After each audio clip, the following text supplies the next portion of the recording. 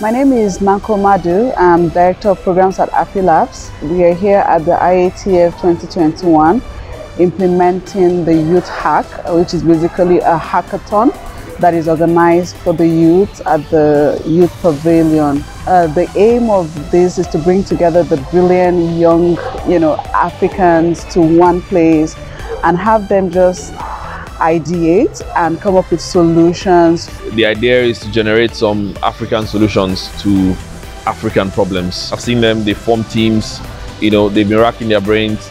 I also saw them do their test pitches earlier on. And I was so inspired to see the entrepreneurs coming together, coming up with an idea, figuring out what is the challenge, who's it for, who's their target, and actually coming up with a solution in the space of just a few hours. So I'm really looking forward to tomorrow. I'm looking forward to the pitching.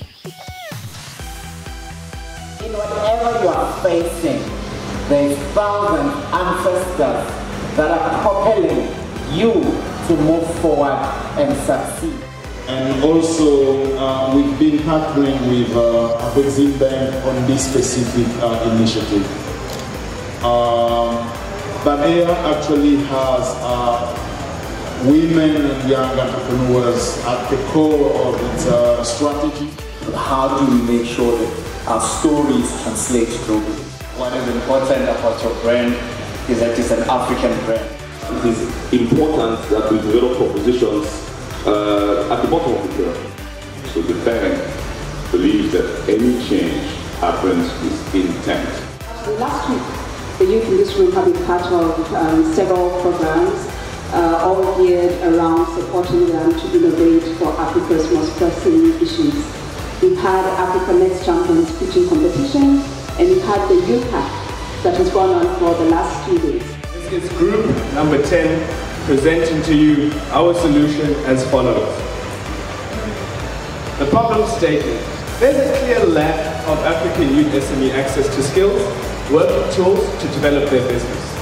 What's our solution? Our solution is to come up with a multi-sided, online and offline virtual platform that provides access to business development tools designed to capacitate and develop SMEs. Very, very welcome. So yeah, put your hands together. However, trade in services remains the biggest trade barrier for unlocking cross-border trade on the continent. I think I just had two small questions. The first one is really about the functionality of the platform. We decided to come up with eMarket Africa, which is a platform that is developed to assist the AFCFTA implement the trade in services protocol.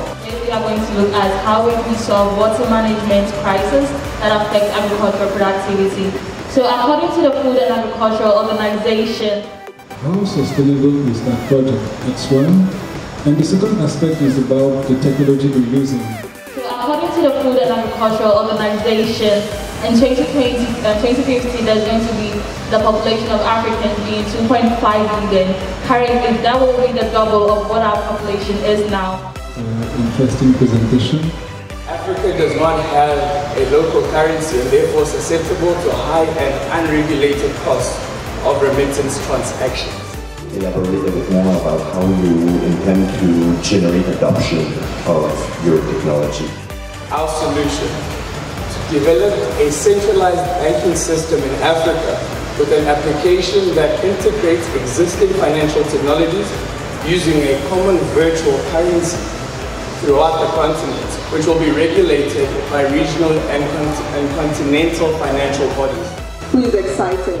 We are enthusiasts in driving the development of our continent. And the innovation that you bring to this, that it actually finds expression and becomes a reality. Today I want to urge all you young people, play in your space. Not anyone will keep you down. Not any material loss make you despondent. But the power of mind, the power of inspiration can take you through every hurdle that is placed in your way. Does it give you energy? That's what I want. Energy is very important. When you have the energy, you have the drive.